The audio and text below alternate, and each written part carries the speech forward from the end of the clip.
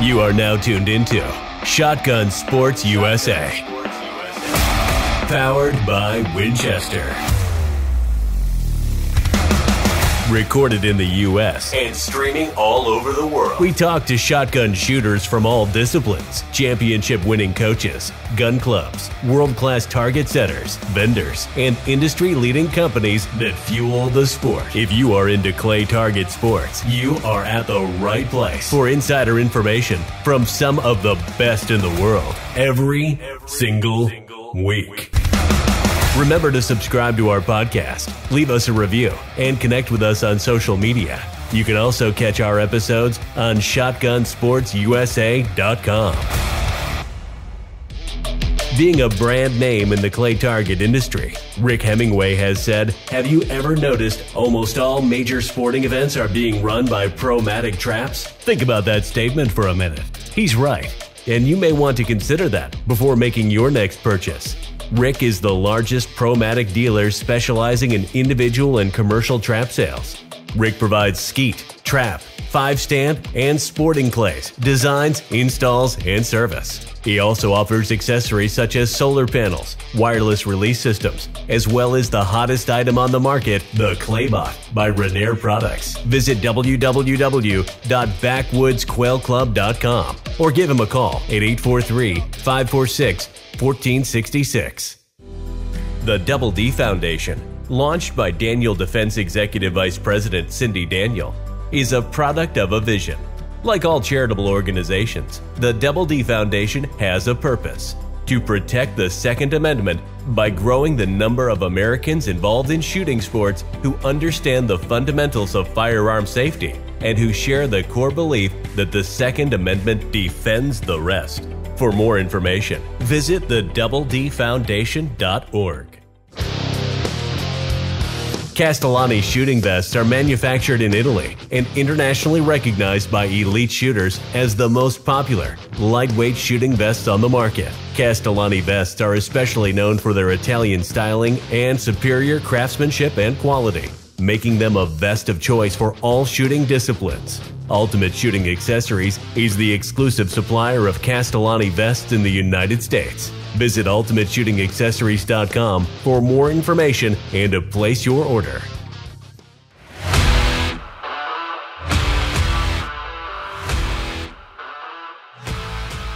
On the show with me today, I have a 2020 Olympian in women's trap. And like many women who compete at this high level, she started small. Her initiation into the world of shooting was at her local 4-H club, beginning at the age of 12.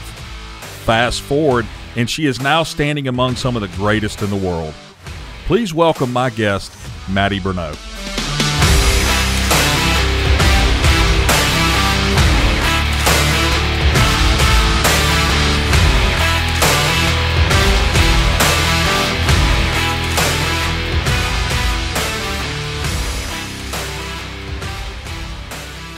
Maddy, how are you? I'm doing well. How are you? Good. Thank you for joining me. I know you're extremely busy, and I'm glad you took some time out of your busy schedule to talk to me. It's not a problem. I definitely welcome all distractions because the biggest event is about to happen to me, so distractions are a good thing if I can get myself prepared to deal with them over there. Well, I'm going to distract you a little bit so we can get into this, but I want to start out from the beginning. I know you're from Waterford, Wisconsin. And yep, that's correct. And you're headed to the 2020 Olympics. And yep. And this journey all started when you were 12 years old. So how did you get involved in clay target shooting? So I got involved actually through my father, who kind of grew up hunting from his father and from his uncles and stuff like that. It was kind of like a family thing to go hunting. So when I was about 10, my dad actually took me hunting and kind of let me experience what shotguns were all about through turkey hunting, and I kind of liked it. It was kind of fun. And then when I was 12 years old, we started doing 4-H, and I started to actually get into the clay target disciplines, and it was pretty funny because I had never shot anything similar like that. I was just shooting still targets, and now we're going to moving targets. And I think I shot a 6 out of 25 in American Trap on my first round ever. And I turned around and went, "This is the best thing ever. This is so much fun." So my dad was like, "All right, this is pretty cool." So we continued with that for a little bit, and then I joined a local high school team as an 8th grader and shot the SCTP for a while and into high school, and I found the other disciplines known as skeet, sporting clays, doubles trap, handicap, you name it, and I was shooting everything under the moon clay target wise.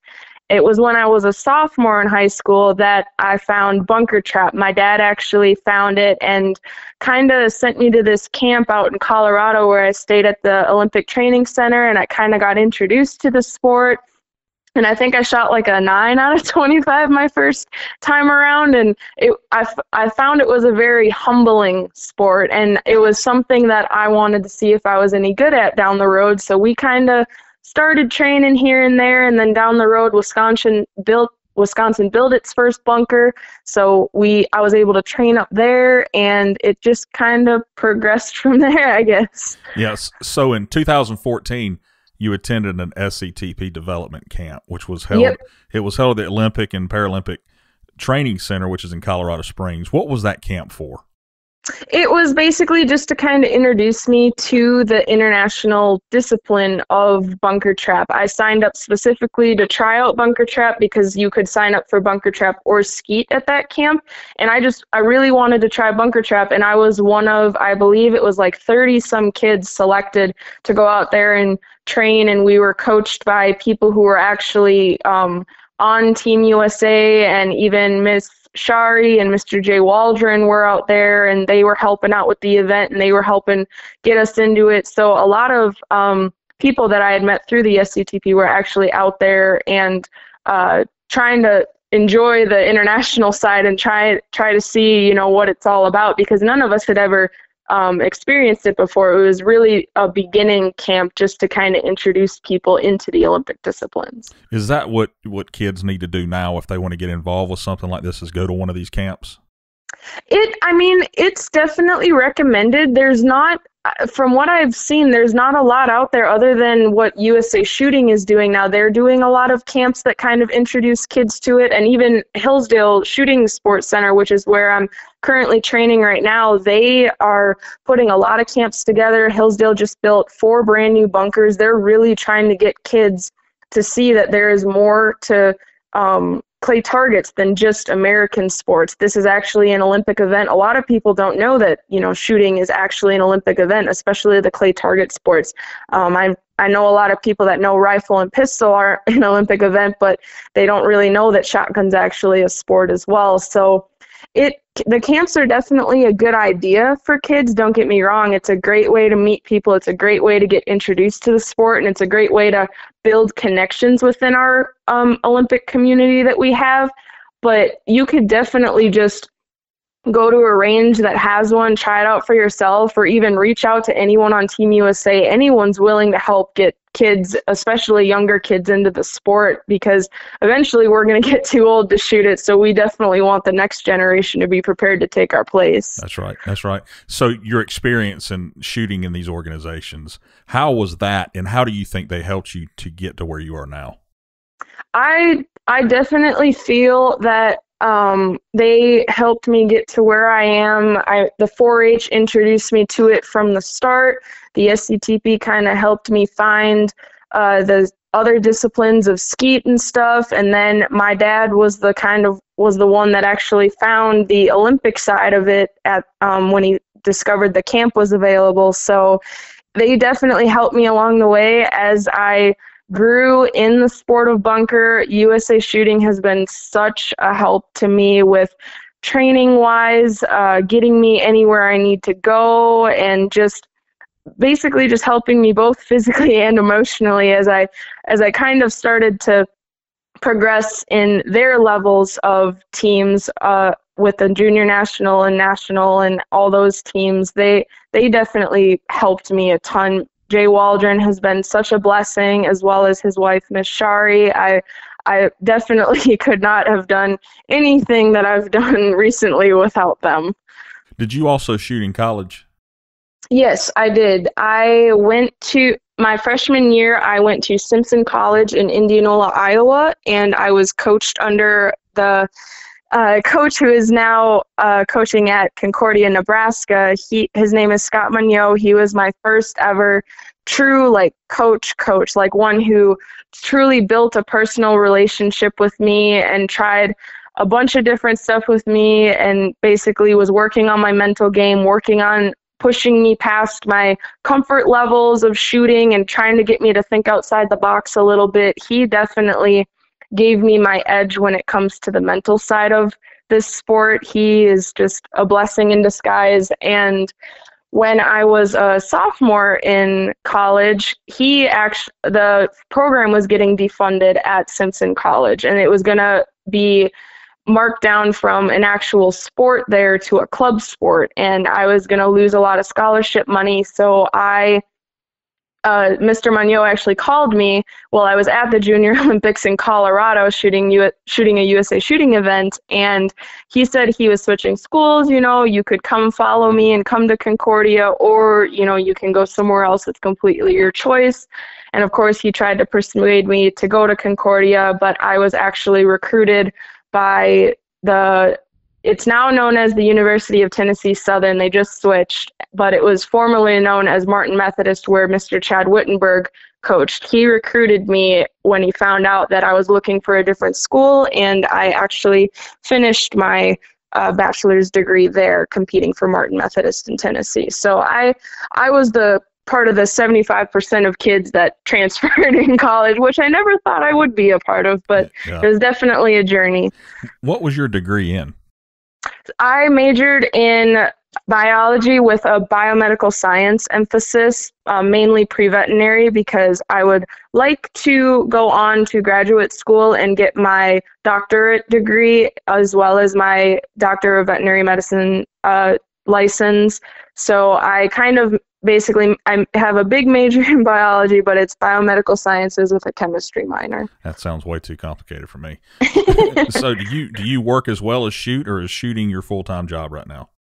I would love to say that shooting is my full-time job. I am actually one of the few Olympians that you'll know not shooting, because of course a lot of the shooting Olympians have jobs, but I am one of the few Olympians across the whole Team USA spectrum that has not one, but technically two full-time jobs. And I say full-time as where I work one full-time, and then the other one I kind of just work, as I can, basically. So my first full-time job, I just started back in March of this year, and I work at a company called ST Genetics. It's up in Watertown, Wisconsin, and basically I am a lab tech where we produce sex-sorted semen straws for cattle, and we harvest the semen ourselves. We make sure it's going to pass all of our tests. We then put it on sorting machines, so it sorts for X chromosomes or Y if we're doing a male that day. It depends on what the customer wants. I am actually the one that takes the samples off of the sorting machines. I spin them down to the right concentrations. I put them into the straws once they meet all my requirements that I have to make sure they meet, and then I get to play with liquid nitrogen and freeze them down to their sleeping temperatures before they're shipped off to their to the customers. So it's a pretty neat job. I love it because I would like to go on to do something in the genetic field with cattle or livestock at some point. It's just when it will happen with my Olympic endeavors and everything else going on in my life, I don't know, but I would like to do that at some point. And then my other job that I do on the side is I've been working for a farm that's right next to my house for the last 8 years of my life, and I love the environment too much to kind of let go. So anytime my boss needs help, I'm just kind of always willing to be there for him. I've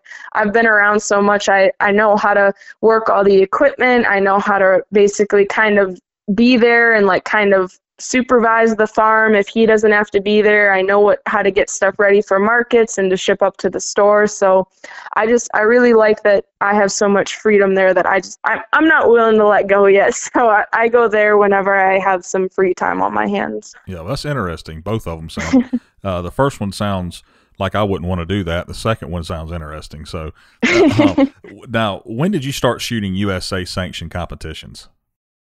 So I started shooting them full time. I shot my first USA shooting national match in the summer of 2016, but my first year of actually fully shooting them was in 2017. So my first selection match ever that I competed in for USA shooting was spring 2017 in Fort Benning, Georgia at the Army Marksmanship Base. Okay. So it hasn't been that long since I fully started doing it, but I picked up the sport of bunker in 2014. Yeah. How many shooters are competing in one of these events? A selection match, I guess you call it. Yeah, it can range. For the guys' side, it's huge. There's usually at least 80 or 90 competitors on the guys' side. For the girls, it's a little bit less just because there aren't a lot of females that do this sport, but fortunately we've seen a lot of interest from the female population that wants to get into this sport, which is awesome. So we have anywhere from, I want to say, 40 to 60 athletes in the female side. There's a lot more when it's like part one, or like there's a lot of stuff on the line. So like if there's World Cup selections or stuff on the line. So for Olympic trials part one, I think we had like upwards of high 50s, 60 females, but then at part two, there was only, I think, like 45 maybe athletes competing for the in the part two trials, which you had to compete in both to make the Olympic team. So it could have been, schooling or something going on with people's lives, for part two, but it happens. So there's not a ton of competitors, but definitely on the guys' side.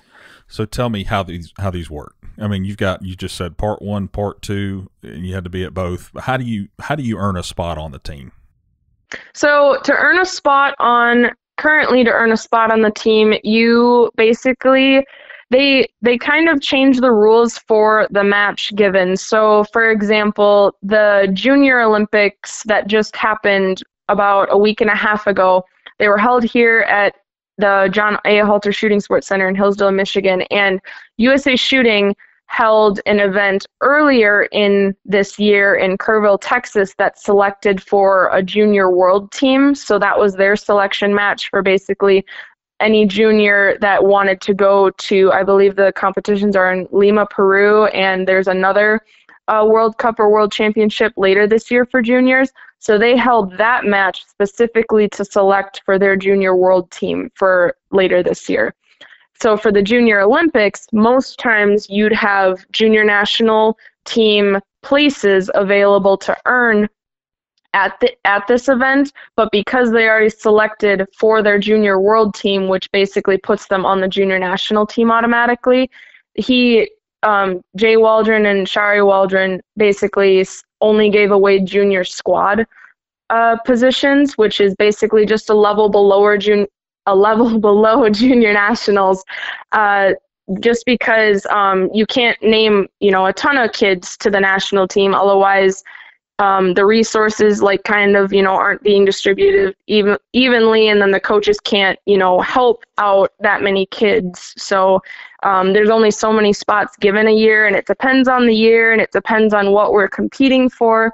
So there's been a lot of selection matches where they were selecting for a world championship team. Then there was a selection match where it was a World Cup team. And it just kind of depends on what the program states. And they release their programs probably 2 months in advance, at least they try to. And for this Olympics, because I didn't compete in the 2016 trials for the 2016 Olympics, they did 2 parts. So part one was held in the fall of 2019 in Kerrville, Texas. It was a 250 target match and then a finals, but the final only added points to your score. So you shot the 250 targets, and I shot a 224, and the top girl shot a 230, I believe. Then top 6 girls went into finals. And then if you placed first in finals, you got 3 points added to your score. If you placed second, you got 2 points. If you got third, you got 1 point, and then no one else got points after that.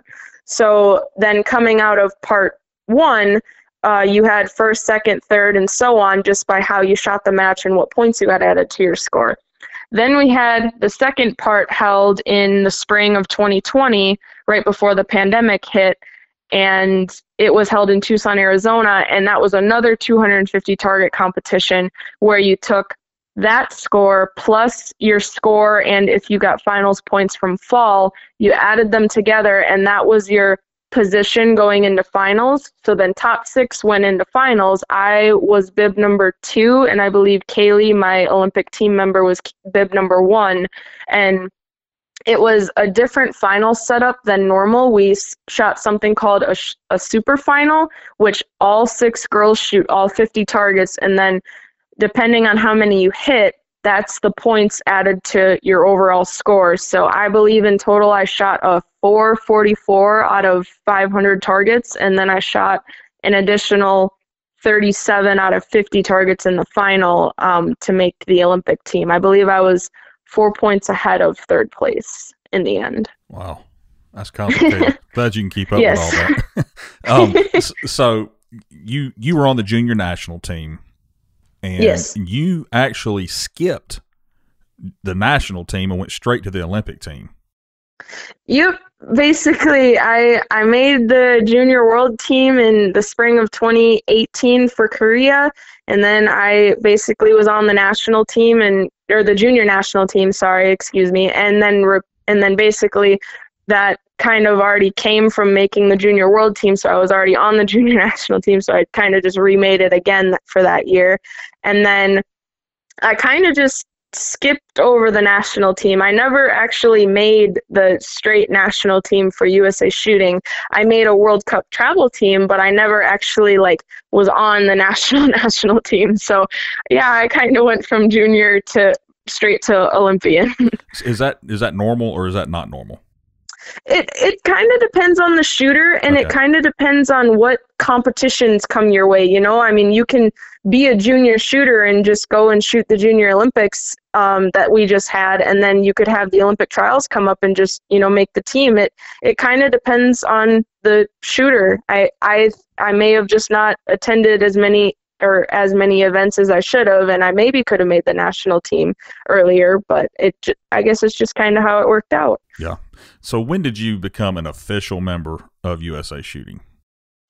An official member of USA Shooting. I joined, my first ever team was the World Championship team that I made in the spring of 2018. I shot a 250 target match in Tucson, Arizona, and the top 3 junior girls, and it was my last year being a junior, were selected to go compete at World Championships in Changwon, Korea, which was held that fall in 2018. And that was probably the neatest country I've ever been to by far, competing. It was such an experience, and being my first team, it was definitely a huge thing because, for a whole year I was just attending USA Shooting events, kind of getting to know the ins and outs of the competition, getting to know the people there. And then all of a sudden, a year later, I made the junior world team, and it was like, I don't really know what's going on. I don't know what to do. And all of a sudden it was like I had to get my passport. I had to get all these documents. I had to get ready to travel because they took the juniors over, I think 2 months or a month later, they took them over to Italy for kind of a warm-up for Korea, because a lot of the juniors that made the team haven't ever traveled, including myself at that point. So it was kind of an experience when I first made the team. So you think about this for a minute now. To date, what's been your proudest moment in shooting? And we're not talking about the Olympics. It kind of changed. So that moment actually kind of changed recently. So a lot of people joke and say that Italy is like a second home to me because I found a lot of success competing in Italy. So when I made the junior world team, they sent us to Perpeto, Italy for a kind of a little Grand Prix warm up for juniors. And that was my first ever international trip. I had never even met any of the competitors over there, didn't even know like what to do, what to expect for my first trip flying with my firearm. It was kind of just a heck of an experience, to say the least. And I ended up winning the match for my individual lady event, the mixed team event, which I partnered up with Dale Royer to compete in that. And then we also took third for our women's trap team. So it was my first international event, and I won my own individual event. And then I also took 2 more medals home, which was definitely an experience, having no experience of that prior to going. So that was probably my proudest moment to date, when it was like, wow, I can kind of do this, you know. It was kind of like me having an aha moment, like, this is kind of, I think, what I'm meant to do in life. I don't know, but we're going to kind of see how it rolls the next couple of years. And then recently, I just went to Lonato, Italy, and I guess that kind of either matches my past Italy experience or tops it, because that was only my second World Cup ever, and I shot my personal best score of 118 out of 125 overseas. My previous score to that was 100 out of 125, so that was a huge accomplishment for me, knowing that I can perform well in a high-pressure match situation, which I've been put into before, but definitely not right before an even bigger event later to come in my life. So, and then I went into finals, and I was competing against past world champions, past World Cup gold medalists. I was competing against basically the ladies I'm going to see in Tokyo. And I ended up coming out with my first World Cup medal being a silver, and it was just insane to get that experience right before I go to Tokyo, since I've never had that match pressure scenario ever before, competing against girls that already have accomplished resumes, and I'm just there shooting my second ever World Cup, not really, knowing what I'm doing. And it was at such a beautiful range in Lonato. I've never shot there, so it was just such an experience to be a part of. I bet that place is nice. Just, Italy in general, I've never been. Yes. I'd like to go. You should definitely go. All right. So let's kind of talk about how you've prepared yourself for the Olympics. What kind of practice routine have you been following to get yourself ready to go to Tokyo? So for me, I've never really been one to go to the range constantly and just pound out targets. It never happened to me when I was in college. It didn't happen before Italy. I don't want to burn myself out before I actually step on the range in Tokyo. So I've been training a lot more quality than quantity recently. So when I came back from Italy, my first ever training this year was I went out to Tucson, Arizona, actually, before Italy in January. And then I kind of shot some matches that were kind of local here, just kind of getting more because that's what I need more of, is more competition experience than training. I need more like high pressure situations just to prepare myself for the pressure and basically the nerves I'm going to be feeling in Tokyo. So that's kind of what I was more after. I'm really trying to put myself in high pressure situations just so when I go over there, it doesn't make me panic. It doesn't make me frustrated. I'm just kind of prepared to deal with it. So a lot of times especially when I'm training, especially if like Derek Mine or Brian Burrows or any of the Army marksmanship unit is there with me, I'm kind of like, can we shoot like a shoot off or a finals? Or like if they offer it, like I'm one of the first ones to say, yeah, I want to do it, because competing against them definitely not freaks me out, but definitely puts a level of pressure that I don't get competing against other people in the nation, because technically when I compete, I just compete against girls, and I definitely feel pressure from them, but it's nothing of the pressure that I feel when I compete against successful males, because they definitely dominate the sport and can consistently shoot higher scores normally than females, but we can definitely compete with them as well. So when I compete against them, I feel more pressure to be in tune with myself so that I can perform to my ability, which is better, hopefully, than their ability at the time. Right. So I've really been seeking those intense pressure moments. And I've also kind of been training a little bit outside the box, kind of finding my boundaries with the sport. Like, where can I hold my eyes to be successful? Where can I break the target, 10 meters further than it's flying when I broke it before? Can I hold my gun in different spots? Can I move my feet in this way? Just kind of finding what works for me and kind of expanding my range of what works so that when I go overseas, I can kind of play with it and find what makes me feel at home at that range in that specific time. So that's truly been what I've been chasing during all my training and all my competitions that I've been attending to prepare. You brought up that men typically shoot higher scores than women. Why do you think that is? I don't know. I personally think it has something to do with the female hormones that rage through us on a constant basis because, I mean, anything can affect vision, and definitely dehydration is one of them. And no matter what, I can be as hydrated as possible, and it'll be like I'll shoot 5 targets in a row, have no problem, hit them all, and then it's like I missed 2 in a row and have completely no idea what I did. And it's not like I changed anything, but something was different that time. And I don't really understand what the science behind it is, but I definitely think that we have a disadvantage in that aspect because there are a lot of female shooters, especially like Kim Rohde and Amber English, especially, who's on the Olympic team, and Ashley Carroll, who was the world champion in ladies trap last year.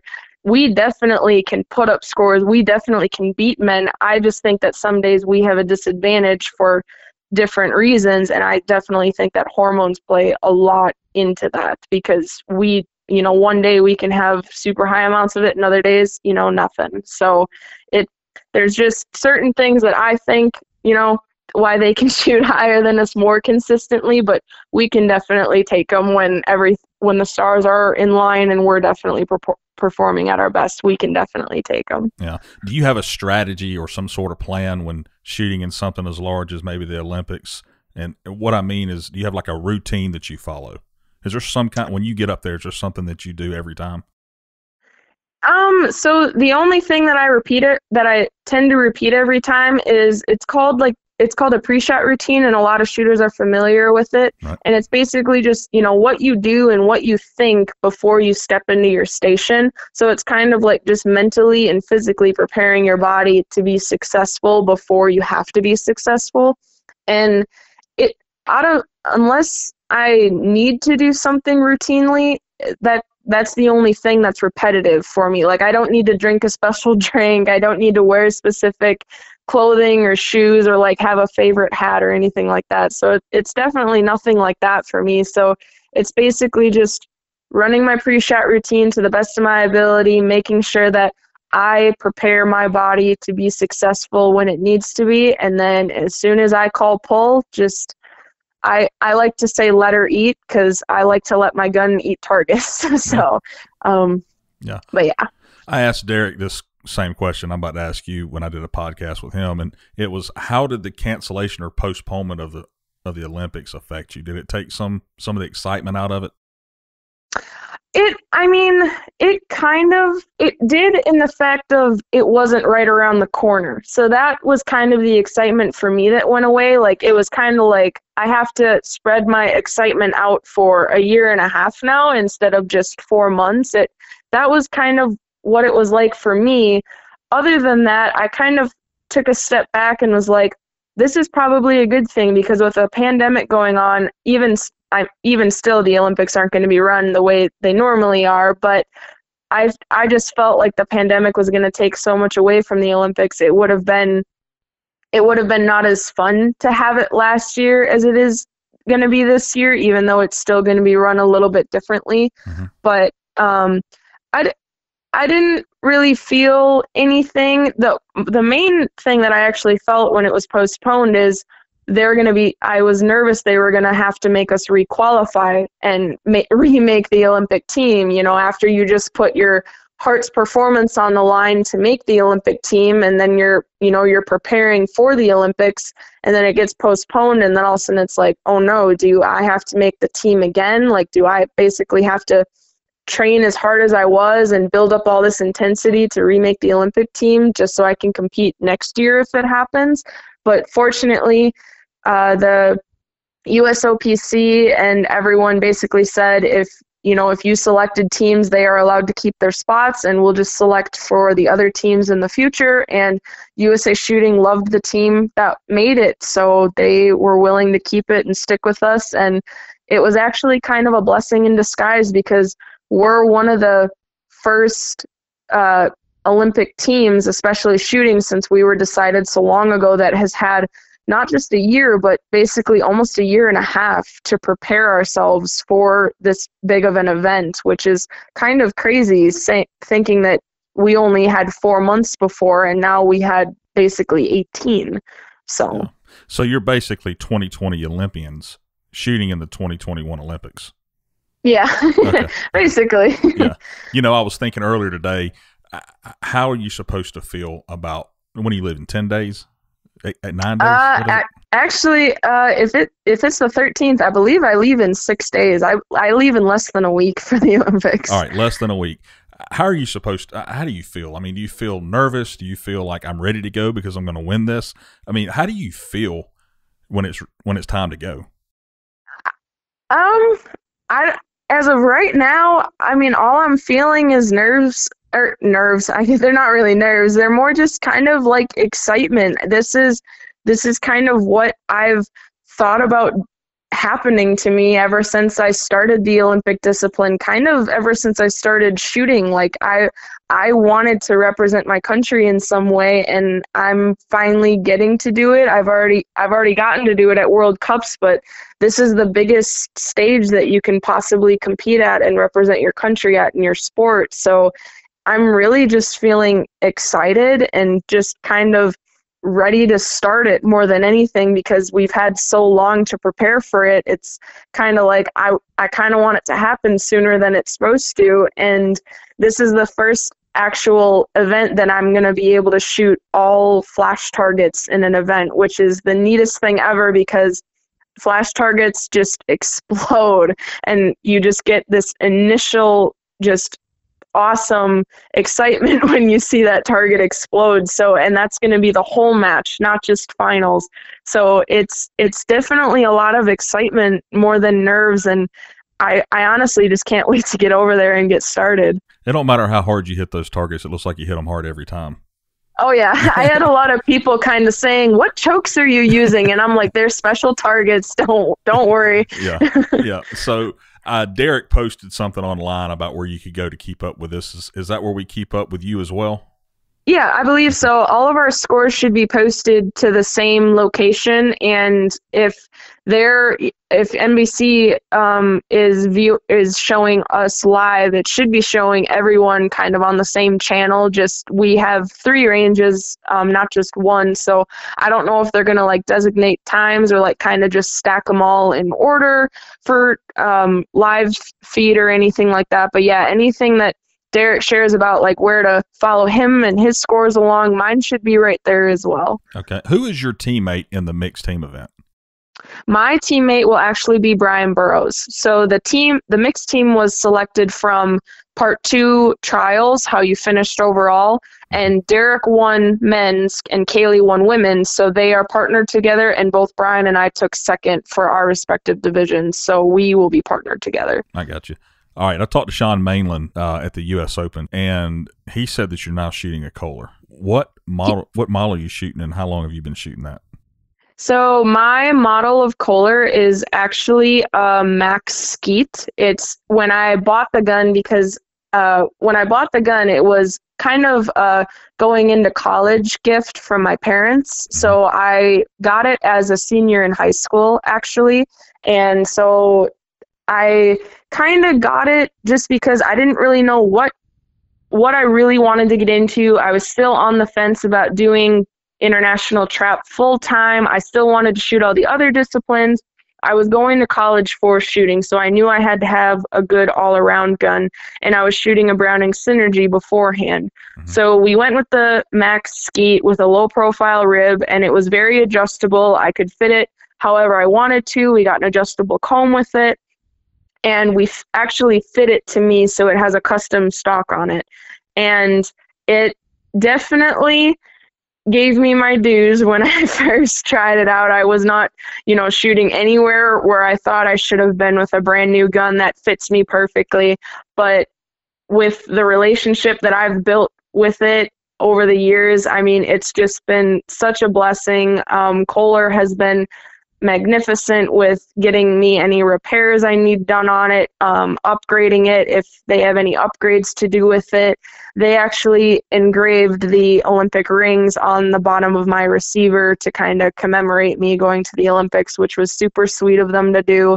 And it's just been a great gun ever since. And I've never truly had any problems with it other than, normal wear and tear on a gun or just some minor problems. So it's just been so great to have, and I love representing the company, and Sean has just been great, and Derek's been great getting to know as well since he shoots a Kohler also. So it's been awesome spending the last 6 years with basically my best friend on a shooting range. Yeah. You're also now on Team Winchester, which is they're very supportive of shooting sports and a great company to be associated with, as you know. How excited are you about this partnership with them? I am absolutely over the moon about it, just jumping up and down for joy. Winchester has been such a blessing to me with always making sure I have ammunition, making sure I have any sort of clothes I need to represent them, helping me out basically with media stuff, just always being there for me to call them, never missing a beat. They have just been wonderful. Mr. Jason has been just such a great guy to get to know, and I actually got to meet the whole Winchester team that I never met face-to-face before until last fall, which was awesome to go down and kind of just chill out with them and shoot some pheasants down at Nilo Farms down in Illinois, and it was just awesome. They're such a great company and almost family to be a part of at this point. I mean, we definitely have a professional relationship with me being a sponsored athlete, but they've just taken such good care of me that it's, I can ask them for anything, and they can definitely do the same of me if they need any media content or anything that they need from me. So it's been such a great partnership, and I really hope to continue with them in the future. Right. Are there any other sponsors, people, organizations you'd like to thank? I would definitely like to thank Ranger. They partnered with me back in 2018, and now it's kind of just if I need anything, I can reach out to them, which I haven't needed anything for a while, but they just reached out to me and asked me if I needed anything for the Olympics, and I said if you would like to send over the lenses I use the most, since they're kind of getting a little bit beat up from wear and tear, I said that would be great, and they shipped brand new lenses to me and even a brand new frame for just in case if anything happens and I lose anything going over to Tokyo. So they've been awesome, and kind of just a huge shout out to my new genetics company, because they have been amazing with me asking off for months at a time. I had to take a whole month off for going to Italy, and I'm about to be a whole month and a half off for preparing and going to the Olympics, and I've been called from the CEO of the company and the owner, and they've just been over the moon with me going to the Olympics, and they've just been awesome letting me have the time off I need to in order to prepare. So it's that everyone's been great. It's the support of all the people that make everything possible, from the sponsors all the way to friends, family, and coworkers. I mean, without those people supporting you, it'd be hard to do what you're wanting to do. So absolutely. I completely agree. Well, listen, I appreciate you coming on, spending some time with me. I wish you the best of luck over there. I hope you bring home the gold for sure. And we'll be watching you. Well, thank you. I appreciate it, and I can't wait to represent Team USA myself and also the USA when I'm over there, and of course all my other companies behind me. So thank you so much for having me on, and it was great talking with you. All right. See you, Maddy. Yep.